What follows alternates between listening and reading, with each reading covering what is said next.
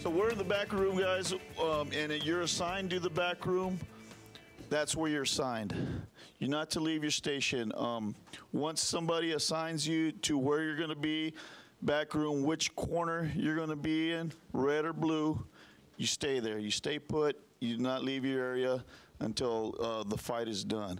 What you're going to be doing in the back room is, of course, inspecting of the hand wraps, inspecting of the gloves, making sure no foreign objects, no foreign substances are being administered to the fighters, to the gloves, to the hand wraps, making sure there's no use of illegal drugs, use of illegal substances in the back. We touched earlier a little bit on the IV situation, on the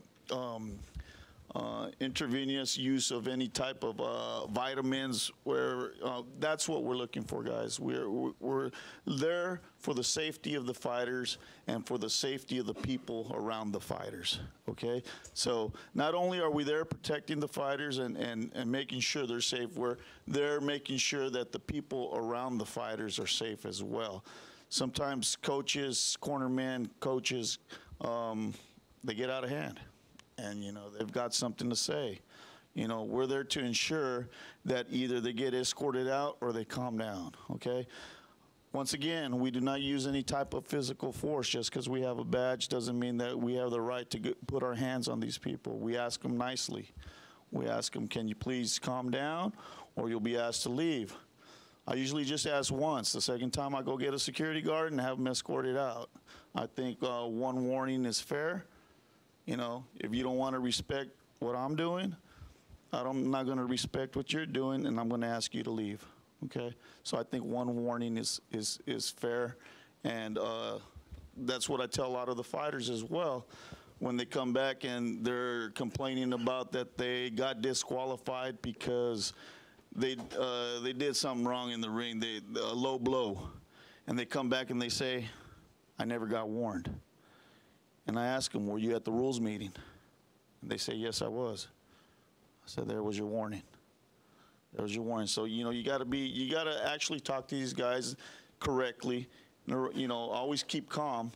I'm pretty calm when I get out there, and you know, there's situations that happen. You know, I'm pretty calm in the situations, and we want to make sure we're calm in the back at all times. It makes for a smooth running show. Okay, so. Like I say, your duties as inspectors in the back are just to make sure you control that dressing room area, make sure that everything is that has to do with the compliance of the rules are being complied with, okay? We're going to touch a little bit on the back room. Also in the back room, say you work in a corner and all of a sudden Mother Nature hits, find an inspector back there and say, hey, watch this, I got to run to the bathroom. Hey, I need to, you know, smoke a cigarette. Make sure somebody's always covering your station. Remember, when the fights first start, everybody's going to have their own station. So try to take care of your business before the fight and the wrapping start, because then after one fight finishes, then you're going to have two or one freed cornerman. Two, the more the fights go on, the more free cornerman you're going to have, and you're going to have, you know, the ability to, go take your break. Go, if you smoke, go smoke a cigarette. If you got to go to the bathroom, you go to the bathroom. If you got to make a phone call, go make a phone call. But I don't want to see, what I don't want to see is you on your cell phone, reading your messages unless it's an emergency. Okay? Because we're here to do our duty. I'm sitting here, I'm looking at the fight, what's going on, but you know what? I got my supervisors there sometime also, and they're saying, man, every time I saw that guy, he was on his phone. See, I got to answer to that. So I ask you is either put it on silent, check it just in case there's emergencies, but don't answer no phone calls. You know, tell the people, I'm going to be busy from this time to this time, or when you go on break, go make your phone call, okay? But I don't want to see no texting. And then a lot of people, I got them on Facebook, on Twitter and stuff, and I've noticed sometimes that I'll look at it the next day, and during the fight with, you know, I see this, and look, I'm here at the fight, and boom, boom. You know what? Put it on the next day, okay? Because there's a date stamp on it all. Okay, because it's just not me looking at it. Somebody else might look at it.